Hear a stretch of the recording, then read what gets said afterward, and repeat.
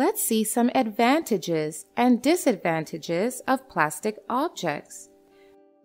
First of all, let's see the advantages of plastic objects. Plastic material is lightweight, waterproof, and durable. Like furniture made of plastic, is lightweight and so easy to move. It can be left outside in any weather condition.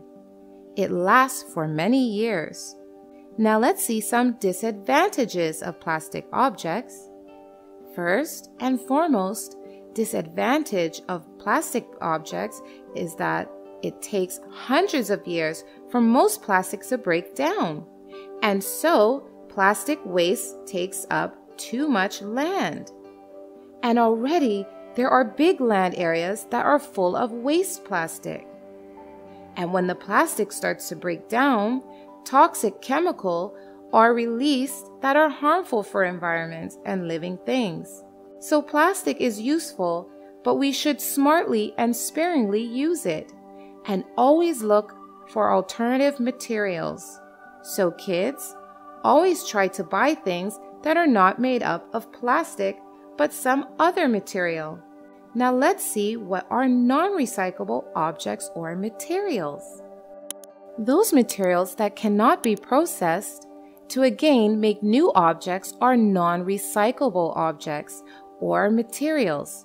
Tissue paper, paper towels, wax paper, cardboard lined with plastic, waxed waterproof cardboard, motor oil cans, metal and cardboard containers contaminated with oil-based products, paint cans, light bulbs, mirror glass, window glass, ceramic or marble crystal.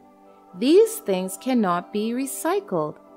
We should always use things which are environment friendly, that is, recyclable materials. So kids, today we learned that materials that we can process to make new things from them are called recyclable materials. We also learned about various types of papers, plastics, and metals that can be recycled. And we must clean them before giving them for recycling, as otherwise they'll have to be placed with the common household trash that can't be recycled. Kids, we should always prefer recyclable materials over non-recyclable materials. Among the recyclable materials too, we should always prefer material other than plastics, as plastics take a long time to break down. They release toxic chemical into the environment, which is very harmful for the earth. So we should always prefer recyclable materials and also materials other than plastics. Thank you so much for watching. Don't forget to like, comment, and share this video.